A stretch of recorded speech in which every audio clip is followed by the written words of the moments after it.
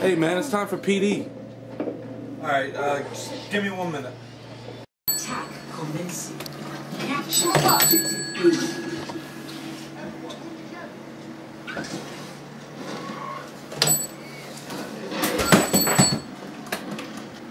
Locked and loaded. You know what, dude?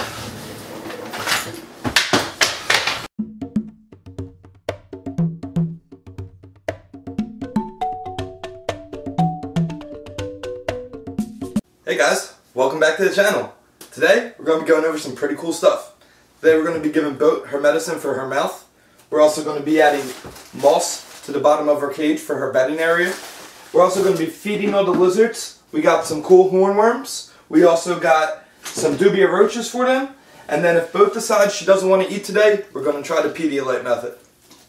Alright guys, so applying Boat's medicine is pretty simple. All you really need is a Q-tip and the medicine. So you simply just squirt the solution right onto the Q-tip. Make sure the Q-tip turns green. You also want to make sure you shake the medicine up before you use it. To put the medicine on her, since she only has a little bit of nose rub here, I just gently twirl it right on her wound. It doesn't seem to bother her much. I think she really likes it. It probably relieves the pain. So before we start feeding, I want to get this bedding a little better. So I have filled this entire bottom of Boat's cage, which is my huge breeder, with a bunch of coconut fiber. Now it holds humidity in great. We're sitting at about 80% humidity and about 78 degrees. So now what I want to do is I want to bump this 80% to like 90 or 100. Now the only way to do that is really to add water. So there's one other trick I had, which was the moss. So what I'm about to do here is I got 28 ounces of pretty hot water. I'm going to just dump it in this bag. Hopefully it soaks up enough. I'm going to spread it evenly around. Hopefully this will bring up the humidity a little bit. Alright, so here goes the hot water into the moss bag. As soon as the water gets into the bag, I'm going to start tossing it up with my hands a little bit, but let's get all the water in the bag first. As you can see, sitting at the bottom, raising the moss out. Actually, take a little bit out here. Mix it up.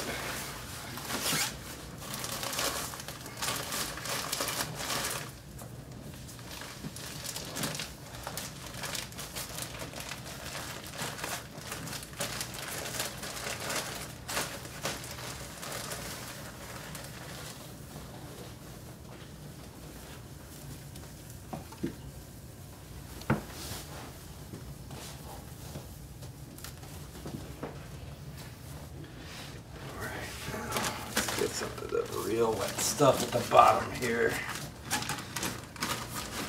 That's what I really want for this piece. Yes. I should, hopefully, with this moss, be able to raise that humidity even higher. That's what I'm banking on here. I'm going to try to put it in spots where I think she would nest at. Another trick one of my buddies taught me was you can add leaves from outside. Now, I'm pretty sure I'm going to do that, but I want to make sure the leaves that I add are clean and sterilized before I add them. I'm kind of like a germaphobe with that. I just want to make sure there's no bacteria that could possibly hurt my babies, because these guys are literally my babies. So what I'm doing right now is I'm trying to thicken up the soil a little bit now that we have added the moss. So with the water now, it's going to be seeping in little pockets. I might just turn this into a biodome, honestly. Now that, because really the only thing I could add some like mint in here or some other plants that they actually eat. This is actually the best kind of bedding you could give an animal like this. So adding the moss to this fiber, the coconut fiber, will actually increase the humidity. It should, 100%. I should be, and plus the water, I should be able to get this to about maybe 90-95% humidity.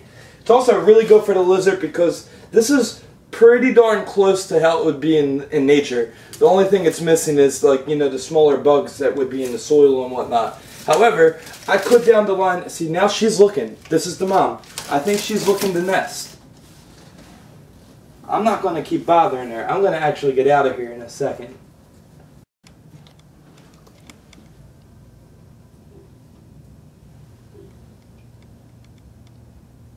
We're going to give everybody a little feast today. Now, I'm going to show you guys a funny little clip. I'm going to take this lizard out of the cage, and I'm going to get bit. Alright guys, so I'm probably going to get bit here, but here, I'm going to pull her out.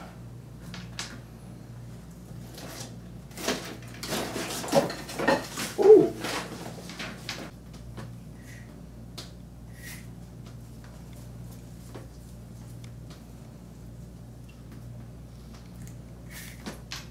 Alright guys, so this is my Australian male Frilled Dragon. It's not the friendliest lizard. I'll tell you guys a funny fact about Frilled Dragons. They can't open their frill without opening their mouth. Oh, Bo jumped out of her cage. Where you going, Bo? So this is an example when dragons roam free.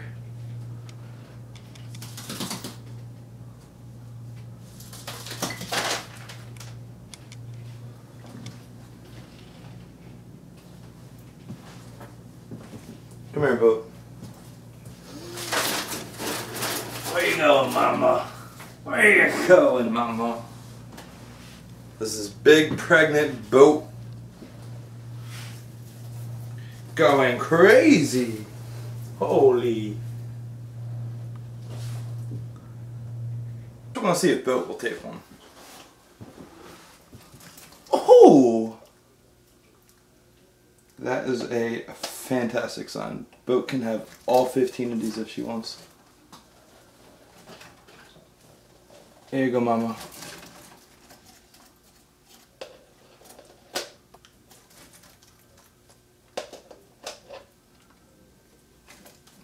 Let's actually dust some of these with calcium. So what we're doing here, now that we got boat eating, we put a very, very, very small amount of multivitamin in, and a nice little bit of calcium with vitamin D3 in this little concoction I have here. Since Boat is enjoying these hornworms so much, we're going to give him some calcium to make sure she's getting what she needs. Give him a little toss.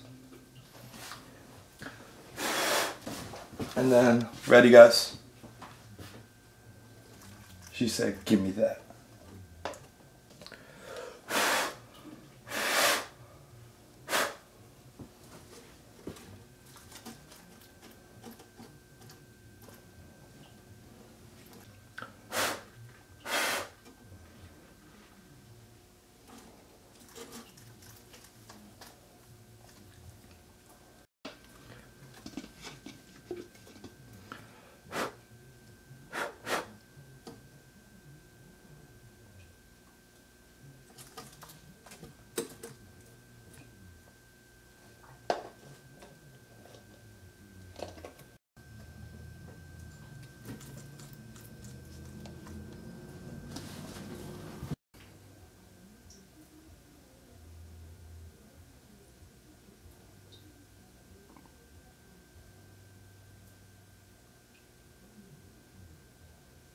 I guess she's full.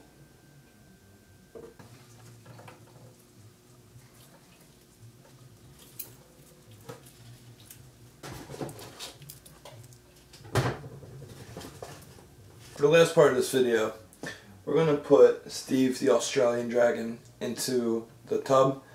He's about to shed. His frill looks like he could shed. It's turning blue.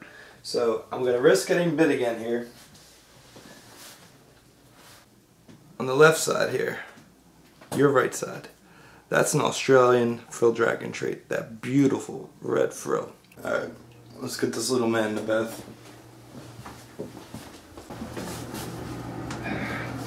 Steve doesn't like the bath too much, but As you can see, he really needs the bath. We'll help him with the shedding big time on his frill. Steve's not too fond of the camera either, or me. Sorry, man. Water's around 75 degrees.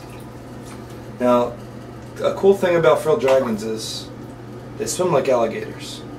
Alright guys, so I'm going to let Steve sit in here for a little bit. Give him like 30 minutes in here. Nice warm soak will help with the shed. Also keep him hydrated a little bit. Probably going to poop in here too. And while he's sitting in here for the next 30 minutes, we're going to go feed Rusty real quick. Alright guys, wrap up this episode. We're going to feed Rusty some roaches. I'm also beyond ecstatic to say that we got Boat to eat today. It's been almost a month since she's eaten. We had her eat 17 hornworms today with calcium, which is amazing. I can't express how happy I am that she's eating. This should really help her with her pregnancy alongside with the moss we've added to her cage. So to wrap this video up, we're going to try to give Rusty this roach, and yeah.